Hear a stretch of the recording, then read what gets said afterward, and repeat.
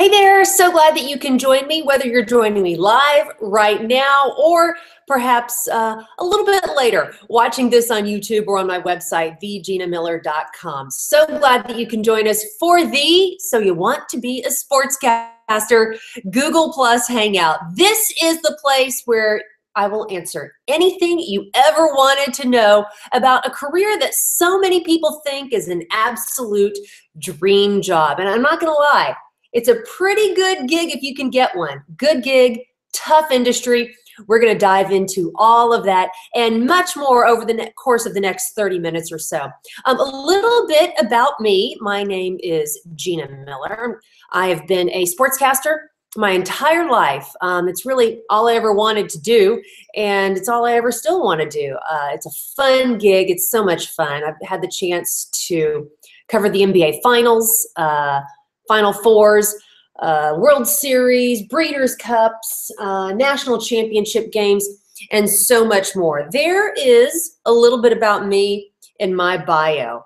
You can reach me online always at theginamiller.com. I'm on Twitter and Instagram at theginamiller.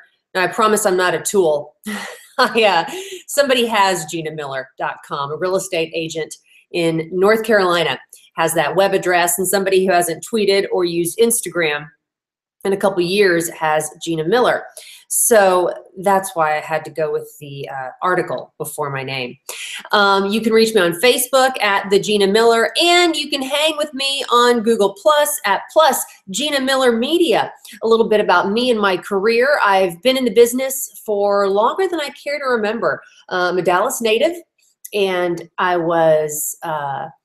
I've been here in Dallas-Fort Worth for the last 15 years. I've worked for the Dallas Cowboys during Chan Gailey and Dave Campo's era. I've worked at Channel 8, WFAA TV, KTVT, and KTXA most recently. I left CBS 11 and TXA 21 in October last year. That's a story for another day. While I was there, I hosted the Dallas Mavericks, Dallas Cowboys, Dallas Stars, and Texas Rangers pre- and post-game shows, among others. I've also worked in Knoxville, Tennessee. I've worked in Guam. That's where my first on-air job was. I was the sports director of KUAM TV in Guam. And I also worked in Houston. I was an intern for the Houston Rockets during the 94-95 season, and I won an NBA championship ring. That was a lot of fun. And I also worked at KHOU TV as a sports producer. That was actually a paid job. So that's a little bit about me. Again, you can ask anything you want during the course of this broadcast. I see we have some more viewers coming on. So glad to see some of you on here. Reminder, you can ask me anything. Just do so via the Google Plus Q&A app that you'll see right down below at the bottom of your screen. Looking forward to hearing some of your questions. I want to tell you why I wanted to do this broadcast. I have been in this business for, since the 90s, and I consistently get email from high school students, college students, as well as mid-career professionals. I've even received an email from a CEO of a Fortune 500 company. Every single one of those emails is along the lines of, you have my dream job. How do I get into this industry? What do I need to do to become a sportscaster? And can you share some tips and tricks to help me learn more about the business? And so the answer to that is yes, because as proof of, kind of how interested people are in this industry, I have 4 meetings in the next 2 weeks with high school students and college age students, as well as 1 mid-20s professional. All of them are interested in getting into the business, and I'm more than happy to share some of my insight and my perspective on this industry. By no means am I an expert, but I've seen a lot. I've worked with a lot of interns. I've worked with a lot of professionals over the years. I've received a lot of coaching over the years, and Lord knows I have made a lot of mistakes in this industry. I started my career, like I showed you back there, back in the mid-90s, and something that was true then and is true to this day. Working in sports media is all about getting experience and getting your hands dirty. It's very much a trade in that sense. There's only so much that professors at a university or teachers in school can really impart to you. This industry is about going out, making mistakes, learning from those mistakes, and then doing them all over again. You can practice in school being a sportscaster or being a news anchor or shooting with a camera. But until you actually get out in the field and deal with a real deadline of having a package that's due on the air at 6:15 on live TV, weighing over your shoulders when you just started editing that package 30 minutes ago, you really can't replicate that in a school setting. This is an industry that experience counts, and making those mistakes, learning from those mistakes, and moving on is really very important. That's why internships are so important in this industry. When I was at CBS 11, WFAA, WBIR in Knoxville, we had very healthy internship programs, and they're competitive. Local universities definitely try and put seniors, perhaps juniors, in contact with people at TV stations in the newsroom, in the sports department, in the weather department, in the graphics department, in the photography department, to help those young professionals learn everything they can about this industry. Because like I said, it's all about experience, getting your tape together, getting your reel together, learning how to talk on camera, how to shoot. So much of this industry now is about multimedia journalism. It was that way back when I started. I started WBIR TV as a sports producer, sports photographer, and weekend morning sports anchor. So my particular job duties on a Saturday, for example, were that I would get up at 4 in the morning. I would go to the TV station and anchor the morning sports. Then I would go out and I would shoot typically Maryville College basketball or a Tennessee basketball game, University of Tennessee basketball game, come back, edit that for the 6 o'clock show, then go home, do it all over again at 4 in the morning. On Sundays, my days were long because I also produced the Sunday Night Sports Talk Show, which aired at 11 o'clock in the evening. So it was about a 20-hour day, but that's what you do. This is an industry in which there's a lot of competition, and hiring managers almost leverage that competition because they know that people are willing to work for free. They know that people are willing to work cheaply, and they know that experience is so vital to your success in this industry. So how do you get that experience? I talked about interning. Interning is so very important. And like I said, if you're a junior or senior in school, and if you're in a good university that has a strong internship program, you'll likely have that opportunity presented to you. If you're younger than that, how do you go about getting that internship opportunity? Getting your foot in the door is something that is so important. A lot of hiring managers and TV stations, they won't allow interns to work with them unless they get credit. So what you could do is you could ask to shadow someone. I know some TV stations and some media outlets frown upon this, and in fact, don't allow it. But there are some that do that. I have had people shadow me multiple times, both at WFAA TV, at KTXA and KTVT, the CBS affiliate here in Dallas, and at WBIR, the NBC affiliate in Knoxville. Shadow days are a great way just to spend some time with one particular person in the sports media or news industry, learn about their job, learn how they go about getting things done. When I was in college at the University of Houston, I shadowed Bob Allen at KTRK TV in Houston. That was the ABC affiliate back then, and I'll never forget, he burped in front of me and he did another bodily function. We joke about this. This isn't something that is shocking to anybody, but it was like, whoa, here you go. This is what life is like in the sports world. So definitely, A, try and get a shadow day involved. B, the next step would be to get an internship. What about beyond that? You can't get an internship and you can't get a shadow day. That doesn't mean you can't get experience. I tell this to so many people, even in their teens right now. You have opportunities now that none of us had just 15 years ago. You have the internet. You have this platform of Google+, of YouTube, of so many different ways to broadcast and share your voice. My advice to you, if you're interested in starting a career in sports journalism, is to start now. Don't wait. Start now. Start a blog. Get a blog going. It's free and it's easy to set up. You can set one up at Tumblr, at Blogspot, Blogger, the Google platform. You could do a video blog just right here on YouTube. You could do one on WordPress. Again, start a blog. Start writing. Start finding something that interests you and write about it. This serves multiple purposes. It helps you develop your voice. And I know that may sound kind of weird, but your voice really is important. And I'm not talking about the talking that I'm doing now.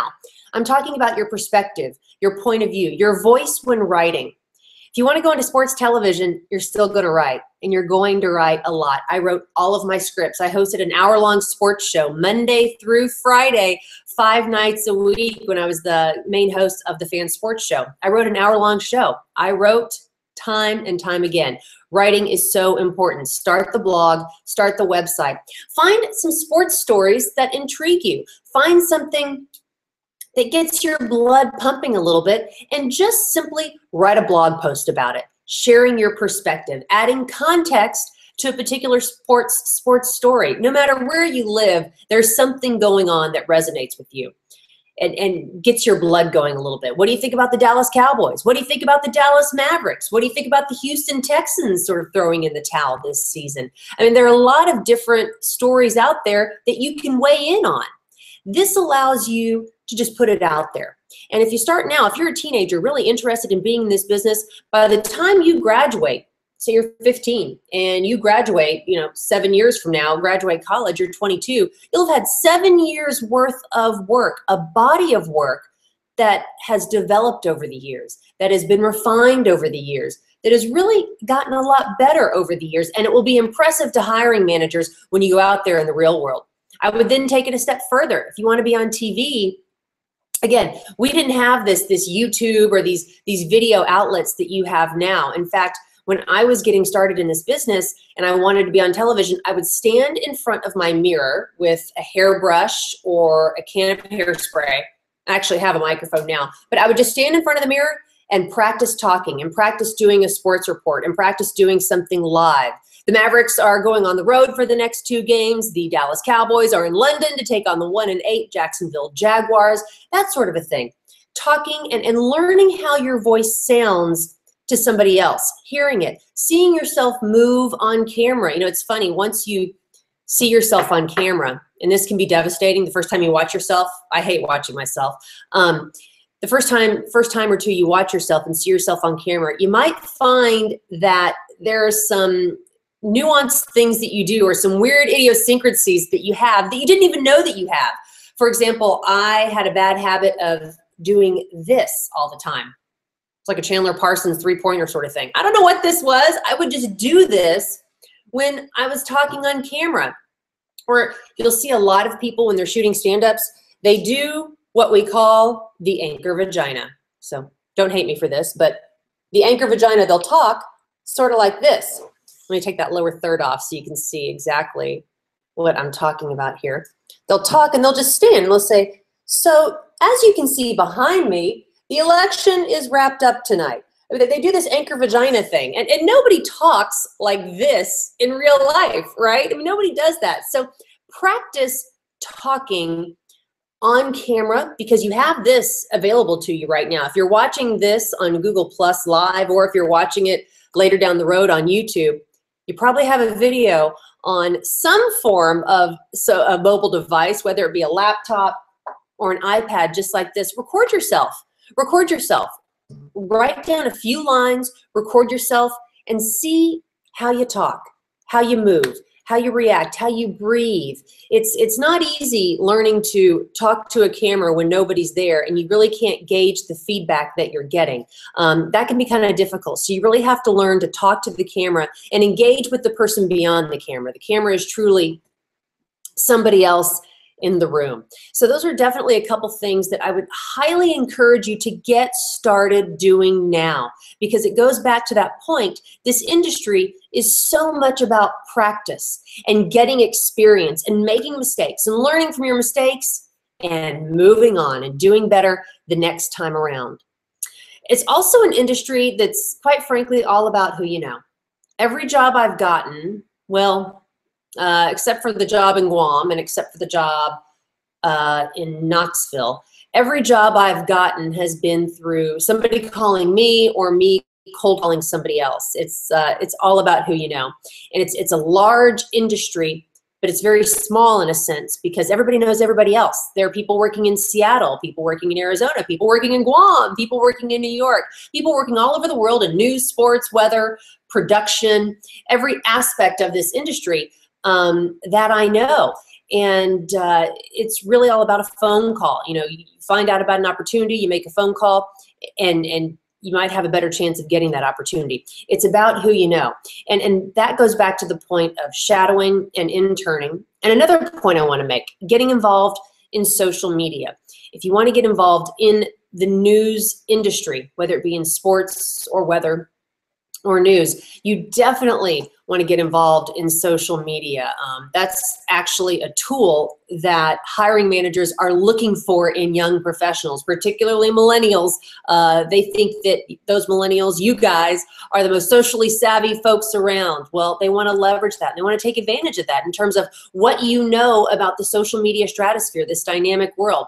It serves multiple purposes, you getting involved in social media right now. If you follow people that you admire and respect in this industry, engage them in conversation. I guarantee you, sure, there are some tools out there who won't want to talk to you and who'll big time you, but I promise you, more often than not, people do want to help you. They want to help you get ahead, and they will respond to your tweets, to your Facebook messages, to your inquiries, if they're professional and polite and walk a certain line. This helps you down the road. Say you're trying to reach out to that person or the TV station at which that person works. You've already got an in. You've known that person on social media, perhaps just by tweeting that person, and you've developed somewhat of a Twitter relationship or a social media relationship with that person over the years. You can then get in touch with that person later down the road and say, hey, can you put me in touch with your intern hiring manager? Can you recommend somebody I talked to in Denver, for example, at a TV station in Denver because I'm interested in a job there? I've helped a number of people out just through social media, and I'm happy to do it, and I've enjoyed doing it simply because that person reached out to me and was polite and nice and respectful and did it. So get involved in social media. Don't be afraid to put content out there. Be polite, be respectful, but be involved as well. Don't be afraid to do it, because if you want to be in this industry and if you want to be out there in front of everybody, you're going to have to put yourself out there at some point. It's sort of like leaping without a net, just going out there, do it, and don't look back.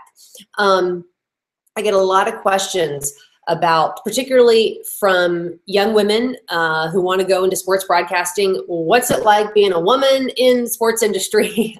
It's not as big of a deal now as it was when I started out. I was the first female sports broadcaster in Guam, although there weren't many sports broadcasters, period, in Guam. There were only 2 of us when I worked there, so it wasn't like it was that big of a deal. But I was the first female sports anchor in Knoxville, Tennessee as well. And that was hard. I'm not going to lie, that was hard. I definitely felt the pressure. I was called that sports girl. People didn't know my name. They just called me that sports girl. And I got, catcalled a few times.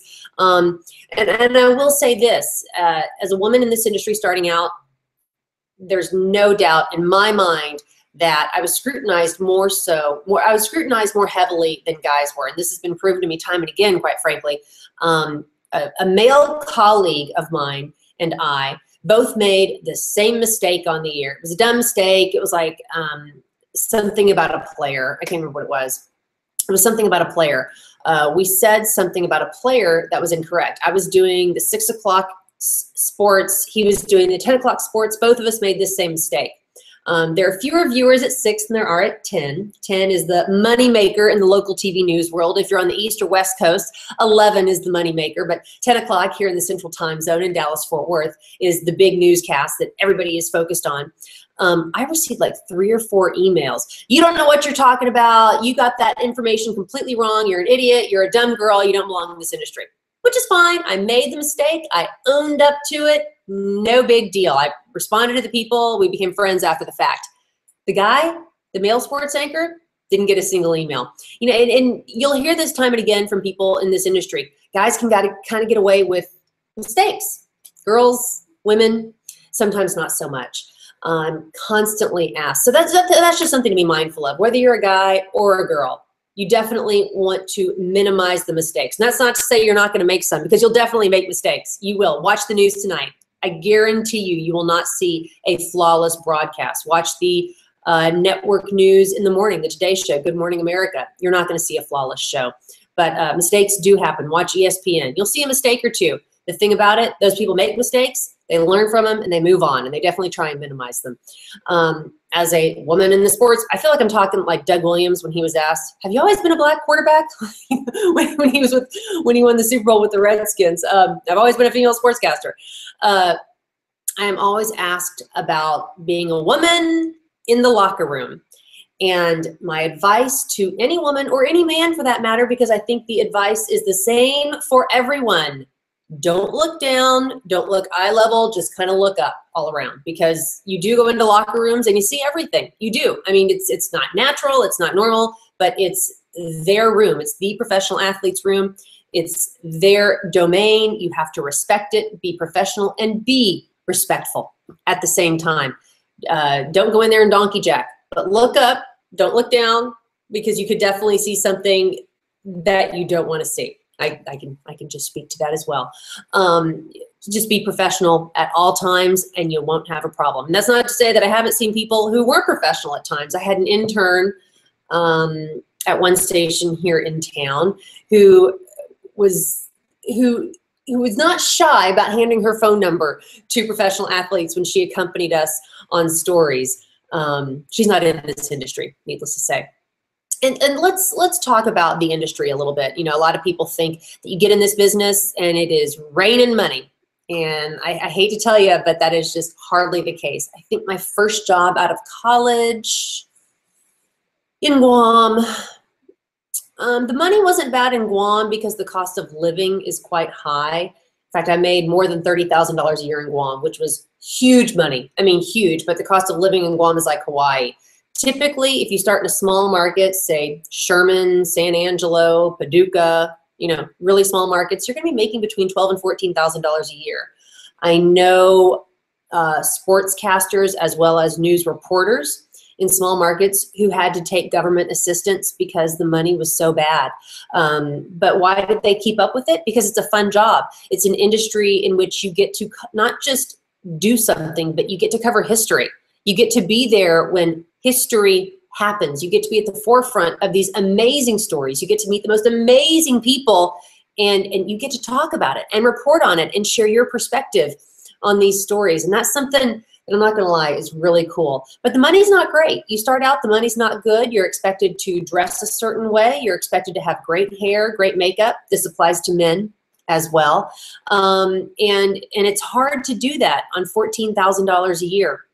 As you go up in market size, your salary will undoubtedly increase. Going up in market size is tough because the competition becomes tougher for those jobs. The competition is better. The competition is stronger for those jobs. People in those larger markets are also generally looking for the next, newest, best things. They're always looking to upgrade their talent pool as well. I can tell you, I went to the University of Houston, and I think there were 200 people who graduated in my School of Communications class. Beyond 2 years after we all graduated, there were only 3 of us working full-time in sports media. Why? Because the money's bad. The work is hard. The hours are quite long. It's not a job where you leave, you shut the door, and you're done. You are always on call. I missed my daughter's first birthday. I have been pulled away from parties to go cover Tara Lowen's accidental drug overdose. I have missed weddings. I've missed friends' friends and families' monumental moments because I was working, and I'm not disappointed about that. I'd frankly rather be working, covering those great events. And this industry attracts those kind of people. Those people who are passionate about what they do, who sometimes have a hard time shutting things off and kind of disassociating with the gig. You always have to be on 24 hours a day, because if news breaks, you have to be there to report on the breaking news or try and get the story. And to that point, you always have to be on the lookout for a story. If you're at a party and you hear something, a source tells you something that could be a news story down the road, you better stop drinking, you better start thinking. I mean, really, you always have to be looking out for the story, the breaking news, how you can perhaps get ahead of a particular story. It's a job that is 24 hours a day, 7 days a week, 365 days a year. You work holidays. You don't get a lot of vacation time. You can't take vacations in November or February because that's the sweeps period when ratings are measured by TV stations. So a lot of local news stations won't let you take holidays during that time. Also, you have to look a certain way. A lot of people in their contracts have moral turpitude clauses that you have to behave a certain way, or you can't cut your hair. That doesn't fall under the moral turpitude clause, but you definitely have to behave a certain way. Don't get a DWI, don't cut your hair, don't get your nose pierced, that sort of a thing. There are a lot of restrictions placed on you, but I got to tell you, it's worth it because it's so much fun, and it's an industry that is tough and can be frustrating, but the jobs within the industry are so much fun. I've covered a lot. I see a couple of you here watching. Please feel free to ask a question via the Google Plus Q&A app right down below. I'm open to any questions you have. I'm going to share just a couple more nuggets of information with you, things that might be helpful to you, just as you kind of go forward with your industry, with your career as a sports broadcaster. So, what are some things in summary that you can start doing right now? Things to start doing now. Like I said earlier, blogging. This helps you develop your voice and your point of view. A lot of people want to go into TV and think they aren't going to have to write. You know what? You're going to have to write each and every day. Start recording yourself on camera. Get comfortable talking in front of a camera. Use a computer, Google Plus, your mirror to watch and record yourself. I would even encourage some of you who are interested in being sports broadcasters or news anchors or news reporters, radio personalities, why don't you start recording a Google Plus Hangout? Each of you just spend 5 minutes doing your own sportscast, so to speak, and see how it looks. Record it, give each other some good, honest feedback and see how it goes. Practice, mess up, learn, repeat, improve. This third one right here is something you're going to do time and again in your sports broadcasting career. Homework, homework, homework. Keep reading, keep learning. Whenever I speak to students, I tell them that I do more homework now than I ever did when I was in college, because when you host a pre or post game show for the Dallas Mavericks, Dallas Cowboys, Dallas Stars, or Texas Rangers, you have to know what you're talking about, and you have to be ready to fill some dead air if dead air happens, and you have to be prepared for any scenario. If something happens to a particular player during a game, you have to be able to provide some context to why this player's night or afternoon is significant. A lot of the homework you do, you won't use, but it is important to have in your back pocket. Engage others in social media. Start following people you admire and respect on Twitter, on Facebook, or Instagram. Subscribe to their blogs, talk to them, email them. When it's time for you to intern or apply for a job, they will know who you are. That is an edge. Definitely start thinking about your internship. If you want to go into TV news, if you want to go into sports broadcasting, if you want to go into weather, if you want to go into sports media, any type of media, you need to have an internship. That's the first thing people are going to look for when you're getting your first job. If you're a little bit too young in school for an internship, ask if you can do a shadow day. This gives you an initial glimpse into the business and a valuable contact down the road. If you're going to go into TV, hair, makeup, and clothing count. Don't be fooled to think that you can just show up without any makeup on, with your hair looking like a mess, and be okay. It all does count for guys and for girls. And finally, be nice and be yourself. Don't get sucked into being some kind of a tool or imitating your voice and style after somebody else. Be the best. This is going to sound cheesy, but trust me on this. Be the best version of you that you can be. One more slide here for you, some resources that are definitely helpful to you if you want to go into the media business. If you want to go into sports, you got to check out all the important sports websites, ESPN, CBS Sports. You know what they are. You know how important they are. You need to check out all those websites, make them your daily home. Check out your local newspaper. Be familiar with the teams in your market, the news in your market. Know the stories that matter in the city in which you live. Also, these websites on line 3 right here, these websites are good if you want to go in the TV business. TVSpy.com is a website geared towards local TV news. TV Newser is run by the same company, Media Bistro. TV Newser is news and information about network news. FTV Live, that is a local news blog that covers news all over the country in every market. And then follow local TV bloggers within your market. Uncle Barky in Dallas Fort Worth is the go-to guy. Barry Horn covers sports media in Fort Worth. Gene Jackal covers local media in San Antonio. Mike McGuff covers local media in Houston. Roger Feder, I think it's Roger Feder, covers it in Chicago. Every city has somebody who covers local news and local media within that particular market. TAB.org is the Texas Association of Broadcasters website. Check them out, or any state's Association of Broadcasters site. That's a great resource for jobs and things of that nature. Physical resources, these things definitely matter. Makeup. TV news is unforgiving. Those cameras are brutal. MAC, Makeup Forever, they do a great job with their high definition makeup. That's the makeup you're going to want to use, high def makeup. Guys, this applies to you as well, even out in the field. I know a lot of guys who put on makeup in the field beyond just the anchor desk. Go to any professional makeup counter, tell them you need makeup for television purposes, and there'll be someone there who can help you. A proper hairstylist, get a good haircut and a good hairspray. I know this sounds cheesy, but you don't want to be that reporter with your hair that is, I will show you because this has happened to me 100 times. You don't want to be that reporter with your hair doing this while you're on camera, or your hair doing this while you're on camera. I have been there. That has been me 100 times. I've had some of my male colleagues do that as well, have that happen to them as well. You don't want that to happen to you. Get some good hairspray. I like TG Bedhead hairspray. It holds your hair pretty well without being too stiff. Professional clothing. That is something that's also really important. Wear bright colors that pop on camera. No real crazy patterns. This pink shirt, bright color, pops on camera. This would be something that I'd have no problem wearing on the air in a TV studio or in anything of that nature. Stores like Nordstrom, Banana Republic, Ann Taylor, J. Crew, Brooks Brothers, they can help you.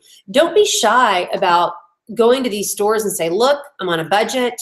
I don't have a lot of money to spend, but I need 1 or 2 quality looks that will help me look like a professional on camera. I don't want any patterns, because patterns are wavy when they're on television and on camera, and they just don't look very professional. I need solid, bright colors to help me pop on camera. Guys, you got it so easy. All you need is 1 good suit, a handful of shirts, and a number of ties. That's where your investment will be, is a number of ties. You just keep cycling out those ties and you are just fine. Women, we got it a little bit tougher when it comes to dressing for your television career.